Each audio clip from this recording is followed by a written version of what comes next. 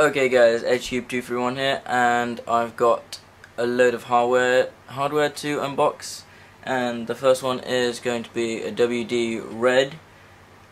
I think it's an OEM package, came in a brown envelope. It's 1 terabyte, and not much to it. I think it's 6 gigabits per second, SATA 3. I'm American. Let's open the package here.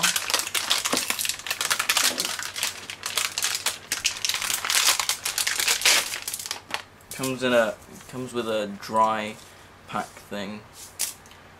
Here it is, 1 terabyte WD mechanical hard drive.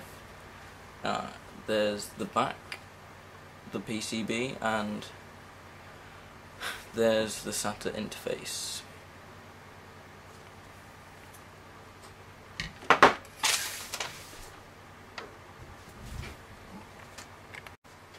WD Reds are used for in NAS servers and in like home and office servers and things like that, and it's meant to be built for 24/7 use and like green efficiency.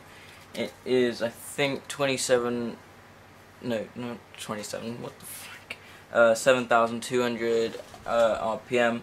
It comes in I think 1 terabyte, 2 terabyte, 3 terabytes and 4 terabyte models. Link will be down in the description, and that's the WD Red.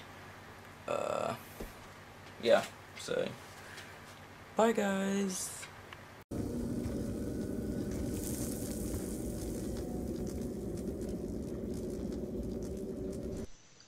What, you shat your pants?